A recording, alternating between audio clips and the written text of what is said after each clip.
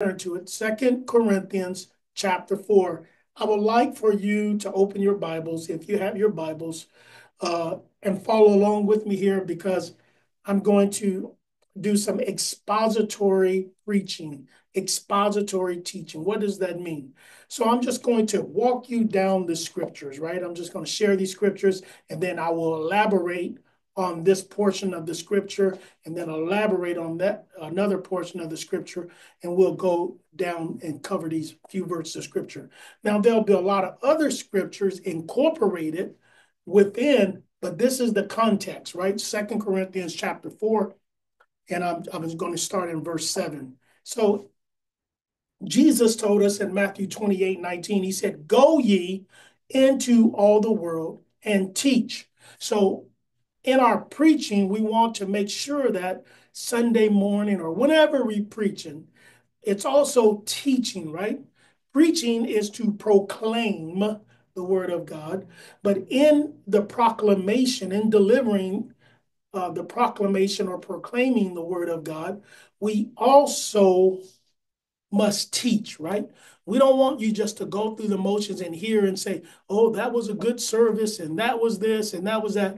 We want you to learn something, right?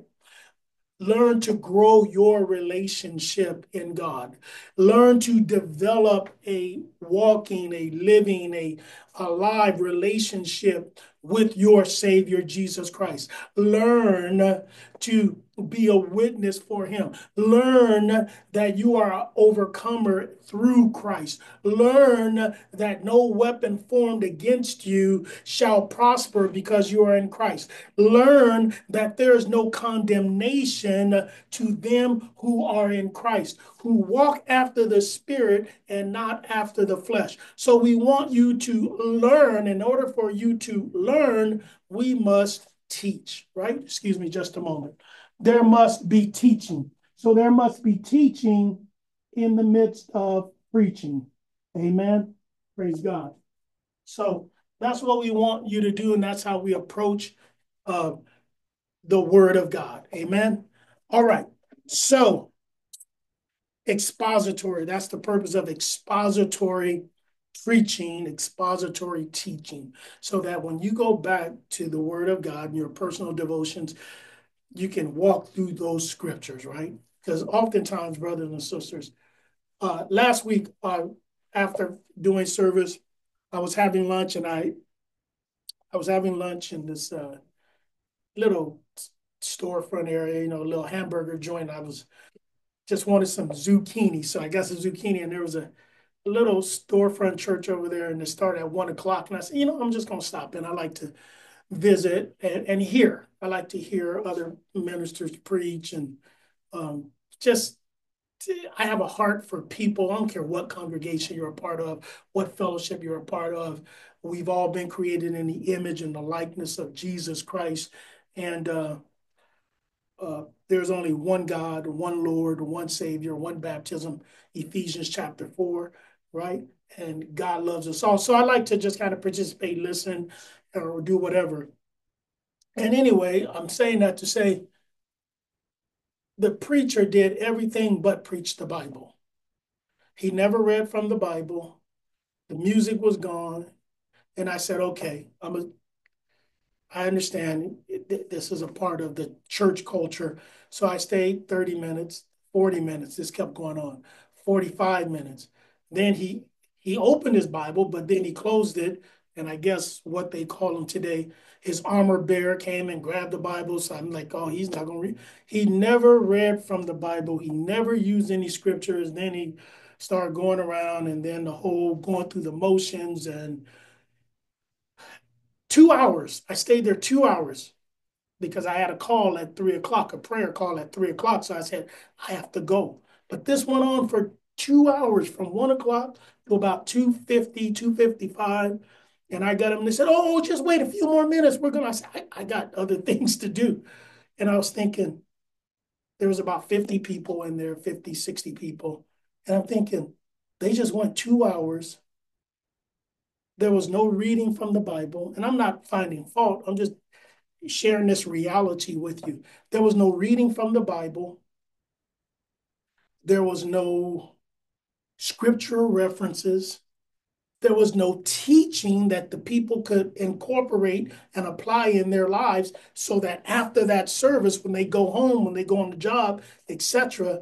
And I was thinking, okay, we're back to pre-COVID. I believe God was trying to get the church's attention. I mean, in that, in the during the pandemic, that was an opportunity for the churches to congregations, the preachers, the ministers, the church leadership to say, you know what? We need to get in alignment with God, right? And really look at what we're doing and what we're not doing. So that was just my opinion on that. But anyway, they didn't do anything, right? So it went 2 hour and 55 minutes that I was there, and there was no preaching, there was preaching, there was proclamation of this, and God is laying upon, and I don't want to go through because I don't want to sound like I'm finding fault, but there's 12 people in here that need to sow a seed and going through all that. But there was no teaching, there was no scripture reference, there was none. And I said, oh God, the people are without. The people are without. So anyway, that challenges me to even more so be sure that, yes, I'm going to preach, I'm going to proclaim, but I want to teach, right? I don't want to just preach the emotions of Doug Perkins. I don't want to just preach what I feel.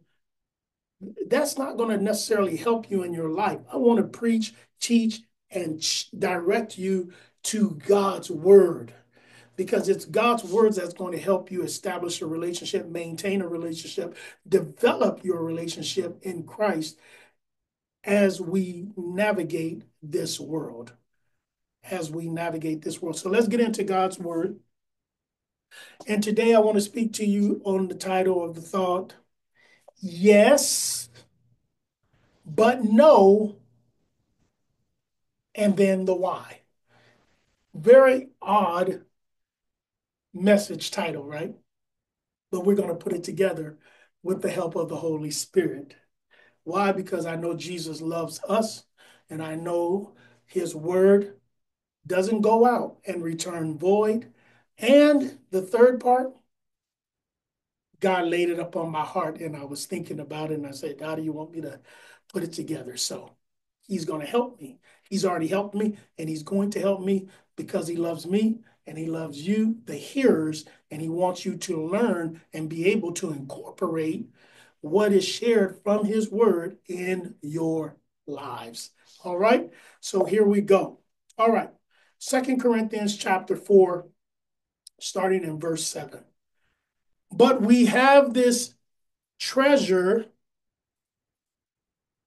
in earthen vessels, that the excellency of the power may be of God and not of us.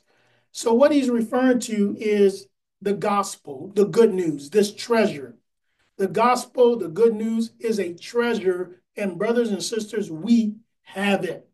We have the gospel, the good news that the world needs to hear. I know we just had our election season, and there were some people that were happy concerning the presidential campaign and election. There were many people that were upset. Nevertheless, within the Christian community, we serve God, we look to God, and we pray for all men and women as the Bible tells us. And I preached to you about it. 1 Timothy chapter 2, verse 21. First Timothy chapter 2, verses 1 through 4, right? Pray for all men. But some people, even in the Christian community, really struggle and have a problem with that. And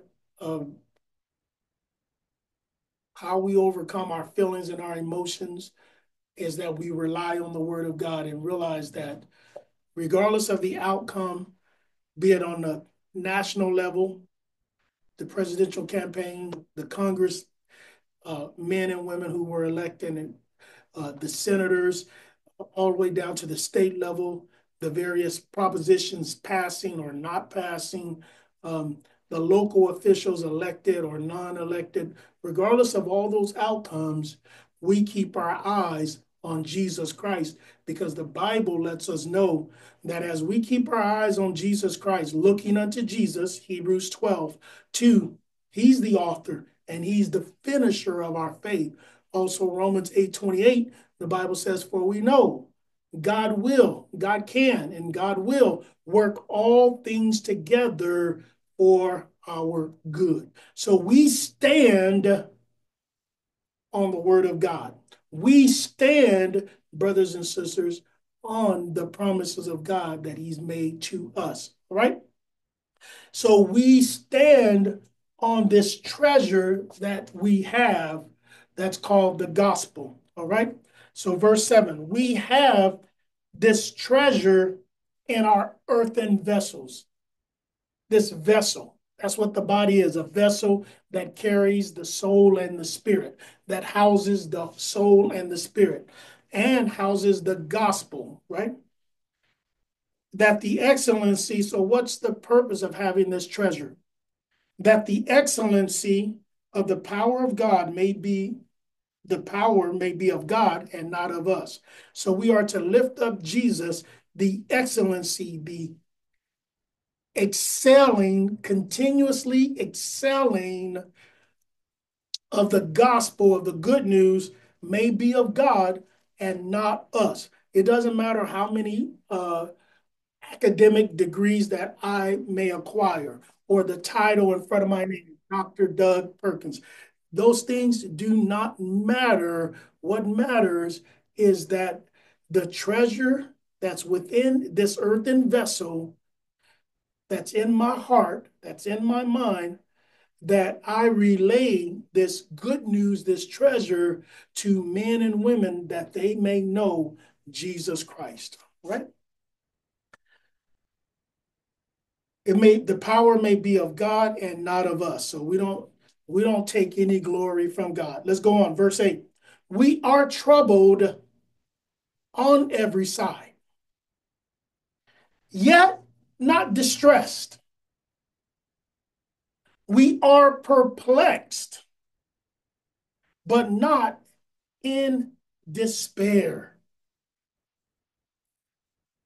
Verse 9, persecuted, but not forsaken. Cast down, but not destroyed. Always bearing about in the body the Lord Jesus Christ.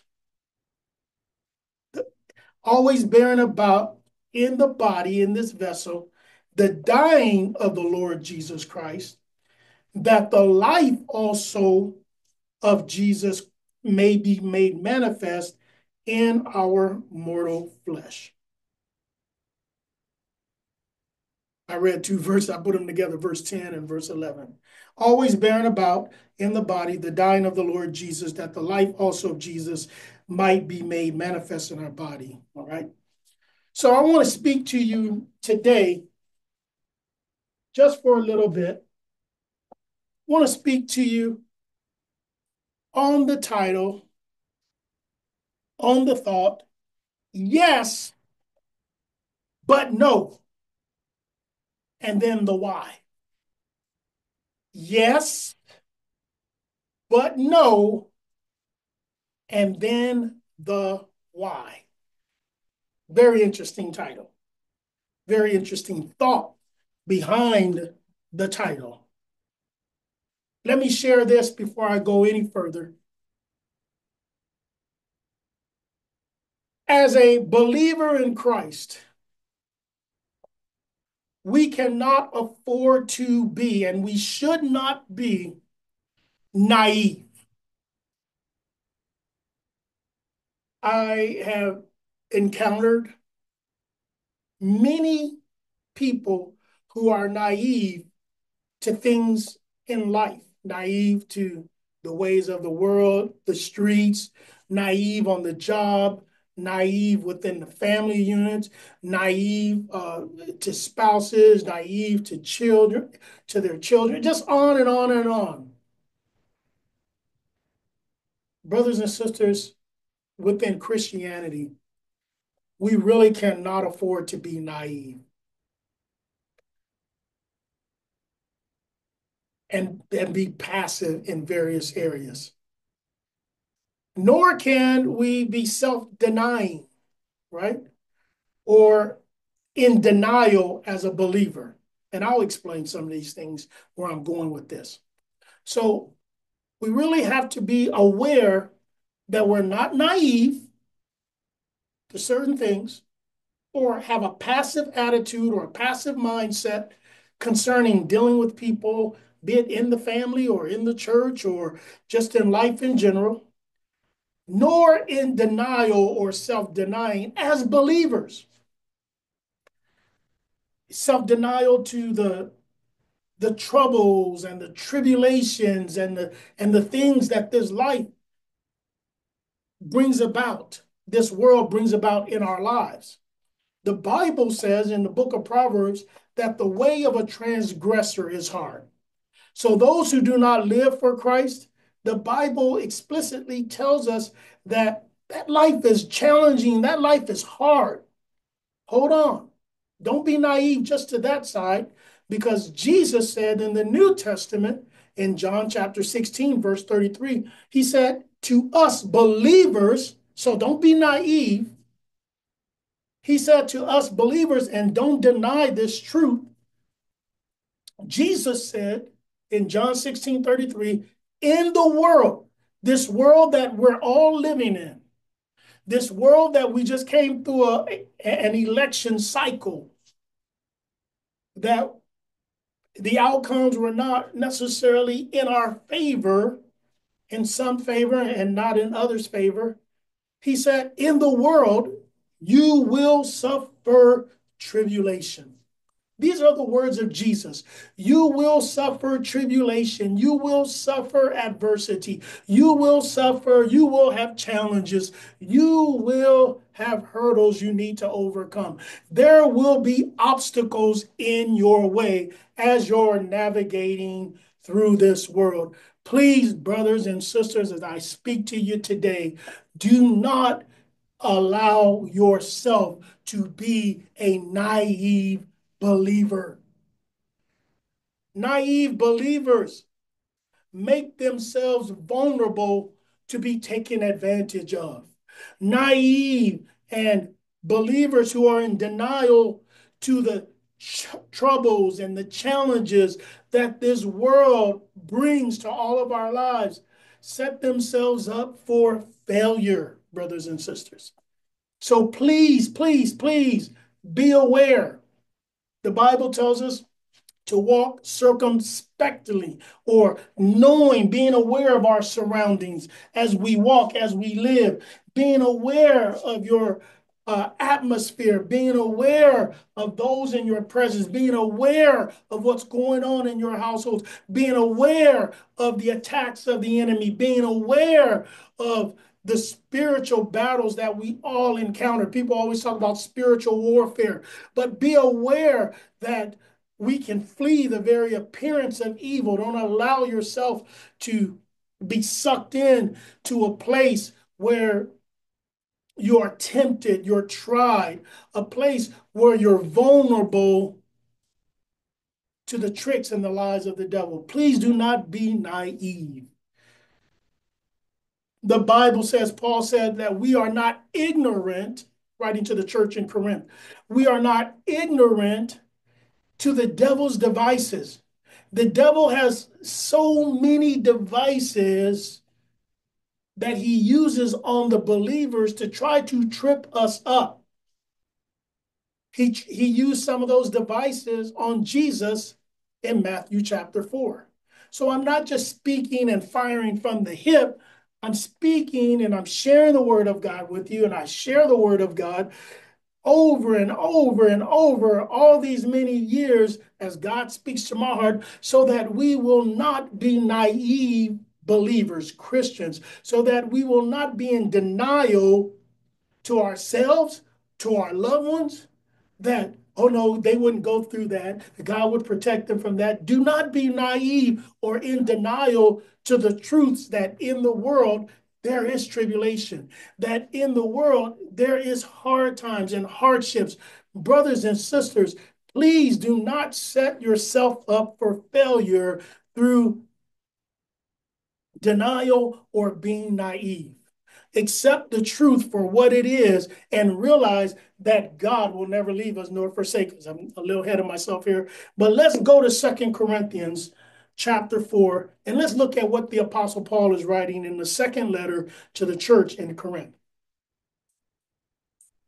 He said, and I talked about this already, he said, we have this treasure, this gospel, the Holy Scriptures, the knowledge of God. We have the Word of God in earthen vessels. God has blessed us, privileged us.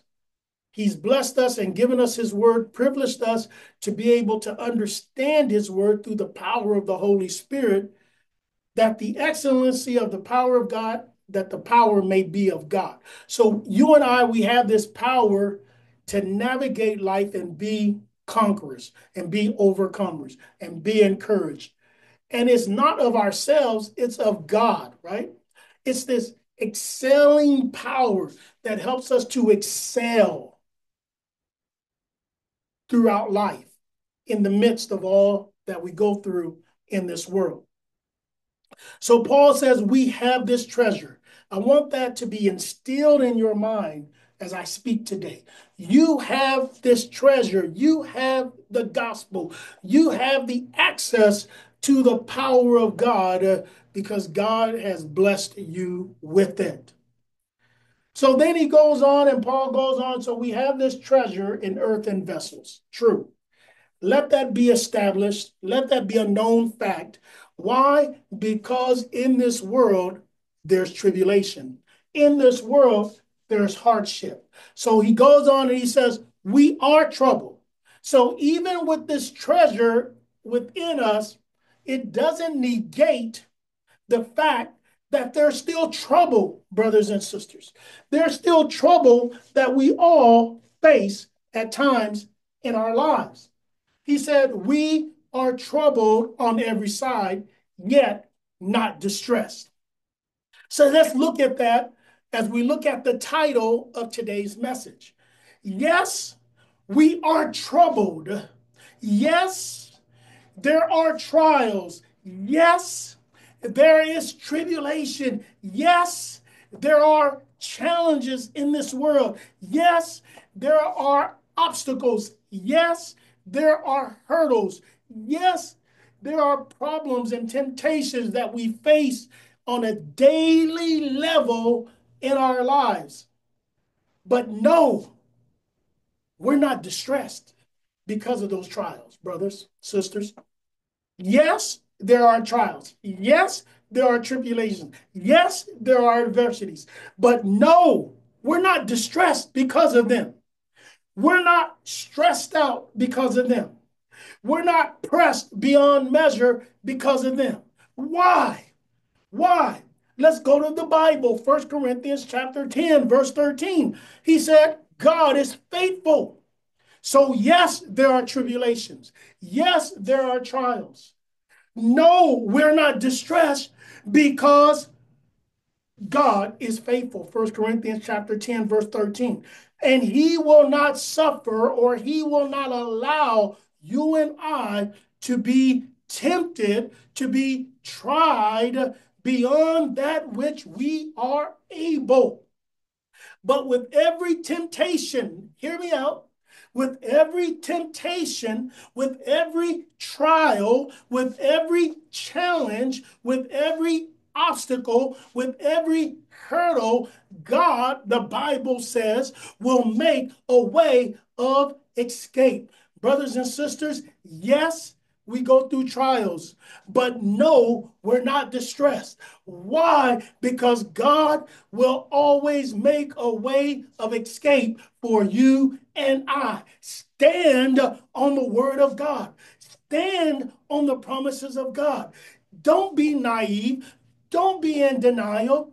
Accept what's coming your way. Yes, it's coming my way, but no, I will not respond to it the way the world wants me to respond to it. Because why? God has made a way of escape.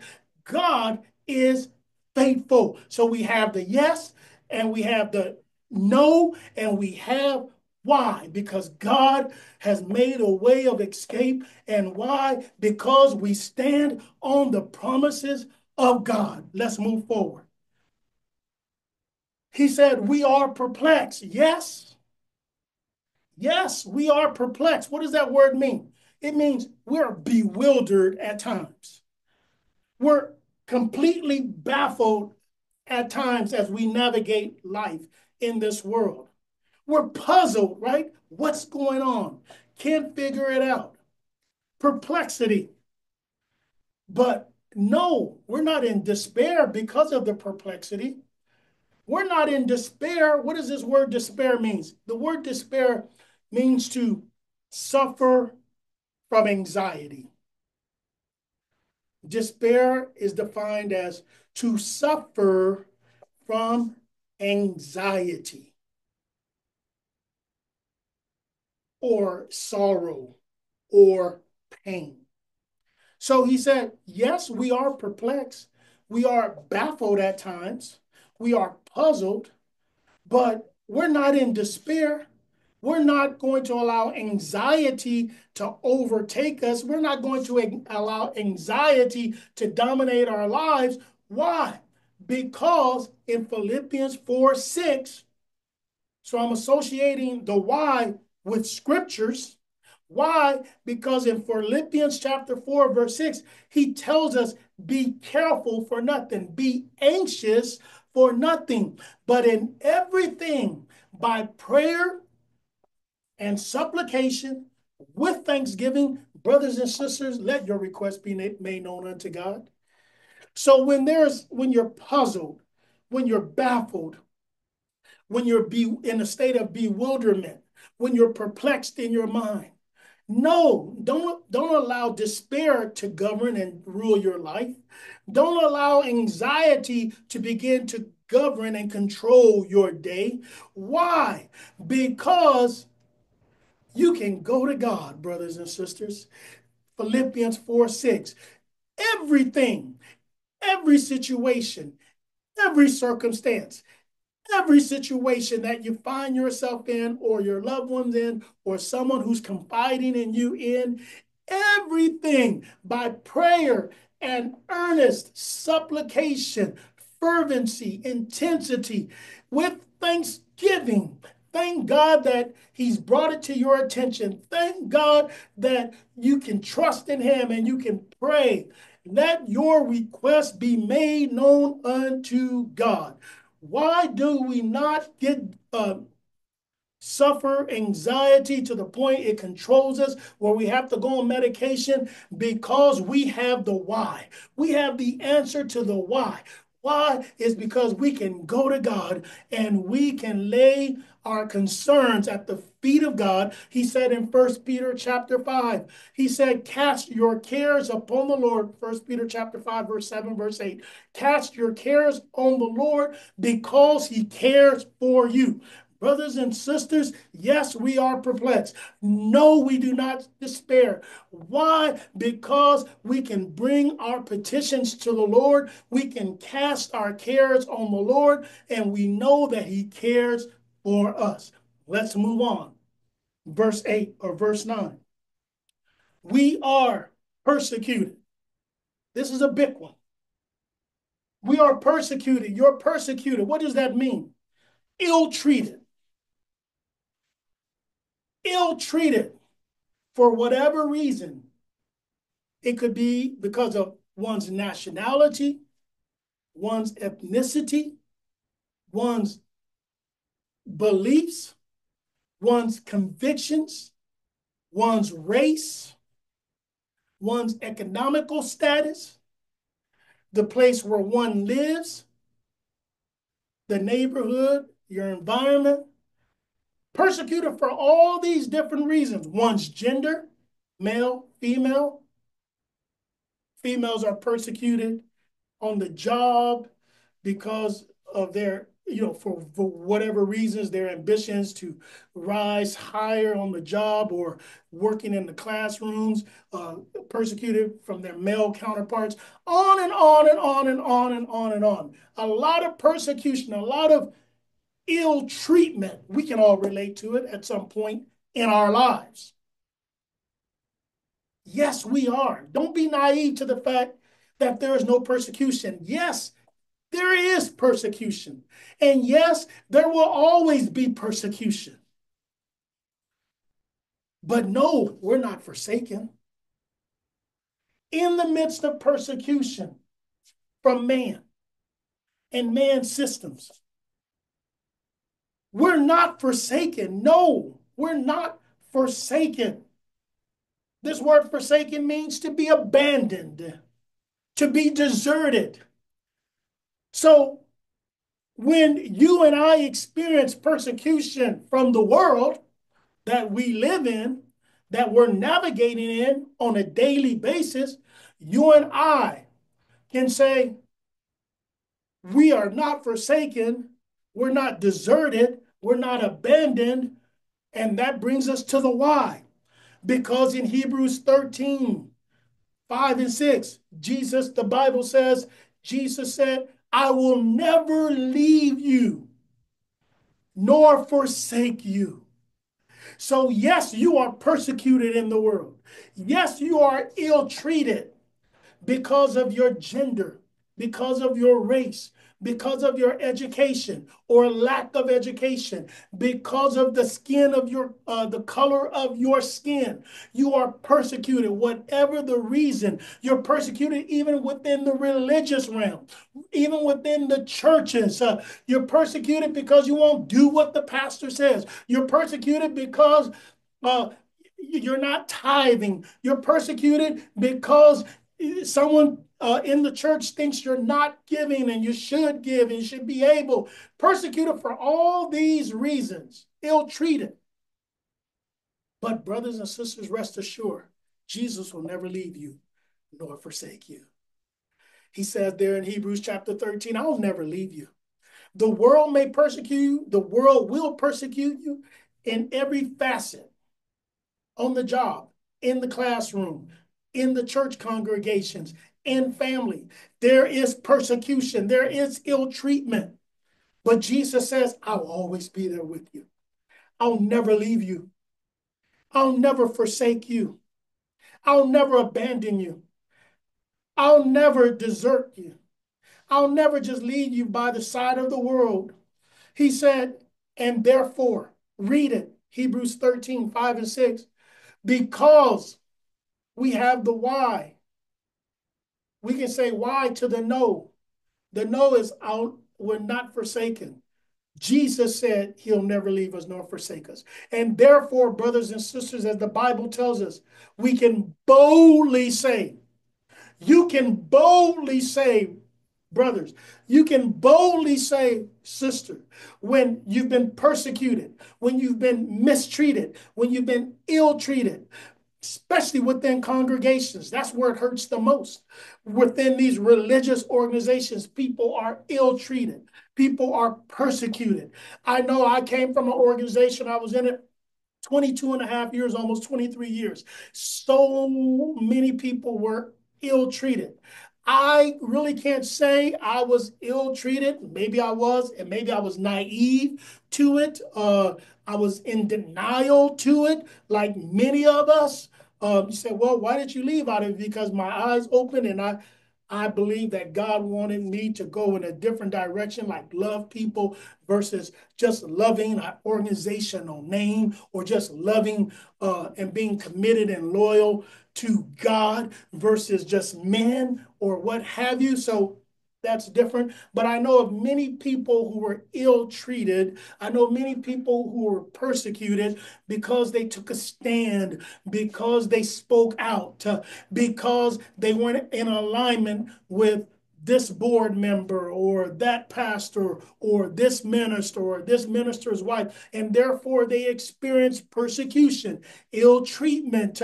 But you know what? God, as I speak to them, if I get the opportunity, but God loves you, God cares about you, and Jesus will never leave you. Jesus will never forsake you, regardless of what man says, regardless of what man did. You can always look to Jesus. You can always count on Jesus, and you can always know and boldly say, the Lord is my helper. I will not fear what man shall do to me. So yes, we are persecuted, brothers and sisters. I don't want you to be in denial. I don't want you to, or if you're in denial, like I was in denial, I don't want you to be naive like I was naive. And it took me, after my eyes opened to some things, 2007, and the scales began to fall from my eyes, and I began to drop that denial. And I didn't want it to just be my emotions, but it was just appearing before me. And after 3 years or so, and I said, that's it. I'm going to move on. Lord, help me. The Lord is my helper, and the Lord helped me to establish my own religious nonprofit 501c3. So I wasn't just dependent. He helped me to learn. He helped me to educate myself on an academic level to be able to learn. So brothers and sisters, I'm sharing that, not lifting up myself. I'm sharing that with you to say that when you're persecuted by man, fear not what man can do to you, but look what God has for you. Amen. Look what God has for you, and began to pursue God and pursue the guiding and the leading and the guiding and the direction that God wants you to go in. Why? Because he'll never leave you. He'll never forsake you. We're not saved because we're associated with an organization. We're not saved because we're associated with a congregation. We're saved because we confess with our mouth, Romans chapter 10, verse 9, we confess with our mouth and we believed in our heart that God the Father raised God the Son from the grave. So we are saved because we confessed it and we believed it, that Jesus was resurrected from the grave for our justification. And hence, that's what Paul said in Philippians chapter 3. He said that I might know him, Philippians 3:10, I believe it is, and the power of his resurrection. Not that I may know this pastor or that pastor. I'm not putting anyone down, but know them, have a relationship. I want to know Jesus. I want to have a relationship with Jesus because he'll never leave me. He'll never forsake me. He'll never persecute me. Man may persecute you because of personality conflicts, because they view you a certain way. Your skin color, your race, your gender, whatever it might be, may lead men, even in the clergy, to persecute, to discriminate, to do various things. But why are we not forsaken? You believe in your heart because Jesus will never leave you nor forsake you. Jesus will always be there to help you, brothers and sisters. So we can boldly, with confidence, say, the Lord is my helper, regardless of what I experience, regardless of what the doctor says, regardless of the physical disability I may have, regardless of the infirmity that may be vexing my body, the Lord is still my helper. I will not fear what men will do to me. I will not fear what man shall say to me, because my eyes, your eyes, should be fixed on the Lord. We should look unto Jesus, the author and finisher of our faith. So, brothers and sisters, in verse 9, 2 Corinthians 4:9, yes, we are persecuted. No, we're not forsaken. Why? Because the Bible says he'll never leave us nor forsake us. And the Bible says that we can boldly say that he is our helper. Last one. He said, cast down, but not destroyed. Yes, we're cast down at times. Absolutely. We are cast down. We feel down. We feel low. We don't have There are times within the day that they're just not good times, good hours, or whatever, good moments in the day. But we're not destroyed. We're not destroyed, brothers and sisters. Understand that. I've been cast down, but I'm not destroyed. Because greater is he that is in me than he that is in the world. They would have to destroy Jesus in us, which is an impossibility for us to be destroyed. So greater is he that's in us than he that is in the world. And if God be for us, who can be against us? And the God who is for you and I is the same God who's given us the spiritual arsenal, the spiritual weapons for you and I to be overcomers. Paul said in Romans chapter 8, verse 31, he said, if God be for us, who can be against us? Then in Romans chapter 38, 28, excuse me, chapter 8, going into the verses 30, he says, what shall separate us? So we may be cast down, but what shall separate? What shall destroy us completely? Shall tribulation? Shall peril? Shall the sword? Shall abandonment? Shall all these things that man do to us separate us, destroy us? He said, no, nothing shall separate us from the love of God. For we are more than conquerors through him who loved us and are called, through him who loved us, brothers and sisters. Yes, we experience adversity in the world as I go back down through here. Yes, we are troubled. Yes, we are perplexed. Yes, we are persecuted. Yes, we are cast down. But no, we're not distressed. No, we're not in despair. No, we are not forsaken. No, we are not destroyed. Why? Because God is faithful. Why? Because God will always make a way of escape. Why? Because we can petition before God. We don't have to experience anxiety. We don't have to allow anxiety to dominate us. But in everything, we can pray. But why? Because he'll never leave us nor forsake us, so that we may boldly say, the Lord is our helper. But why are we not destroyed? Because greater is he that is in us than he that is in the world. Brothers and sisters, as I conclude, verse 10, 2 Corinthians chapter 4, verse 10. So we have the yes, we're not naive, we're not in denial to the troubles that life brings. Oh boy. Yes, accept it, realize it, acknowledge it, but then say to yourself, no, I'm not going to succumb to it. All right? Yes, realize it's there, acknowledge it, but then say, no, I'm not going to succumb to it. I'm not going to allow it to govern my life, govern my day, dictate my day. No, no, no, no. And we can say no because of the why. Why? Because God is faithful. 1 Corinthians chapter 10, verse 13. Why? Because we can pray about everything. Philippians chapter 4, verse 6. Why? Because Hebrews 3, verse 5. He'll never leave us nor forsake us. Why? Because of 1 John chapter 4.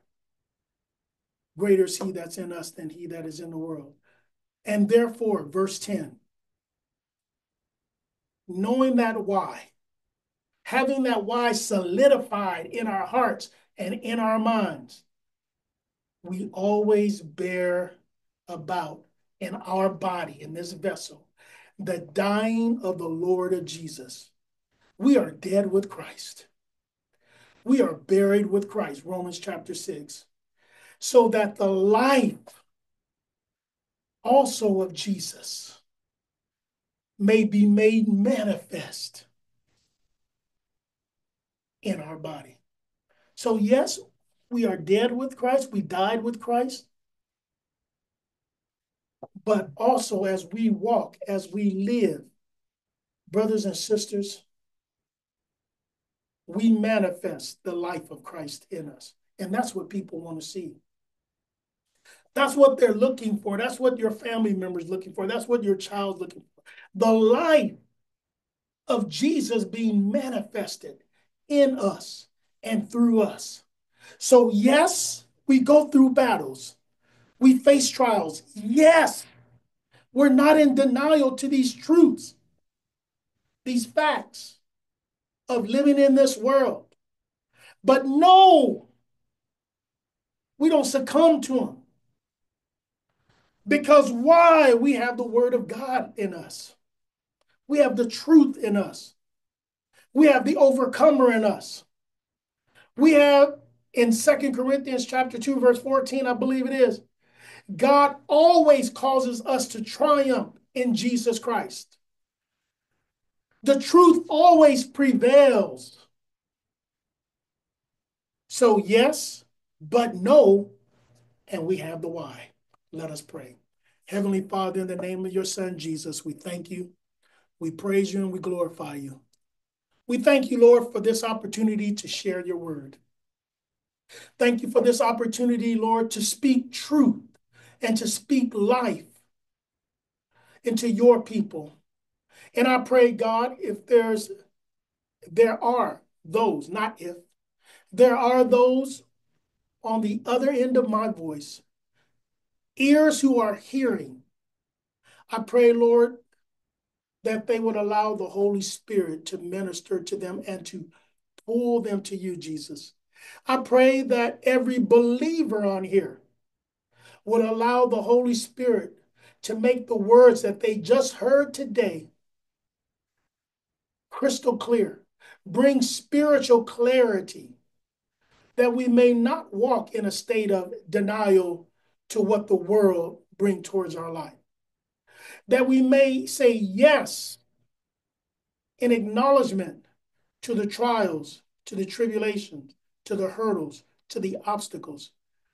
But I also pray that as we acknowledge and we say yes to the challenges and difficulties that we face in life, we also have that spiritual clarity where we say, but no, I will not live a life of despair. But no, I will not live a life as if God has abandoned me and forsaken me and deserted me. No, I will not live a life of distress and stress and anxiety.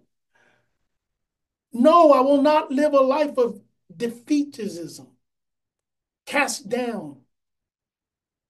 Because why?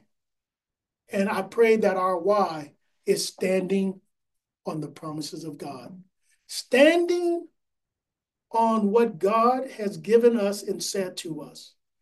Brothers and sisters, we have the yes, but also no. And the why is the word of God. The why is the solution. The why is the answer. And it's the why that our faith is dependent upon. For faith cometh by hearing, and hearing by the word of God. Romans 10:17. I pray, Lord, that men and women would open their eyes, open their minds to you, regardless of the outcomes of the world that's before us, regardless of situations and things that we all face. We would stand on your word and allow your word to be our truth, because we know that when we know the truth makes us free. Thank you, Lord, for your love, for your goodness, and your blessings in each one of our lives.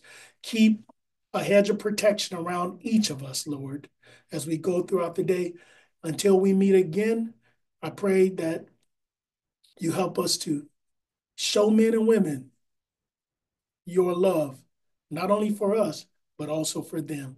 This I pray in your wonderful name, Christ, and we say, amen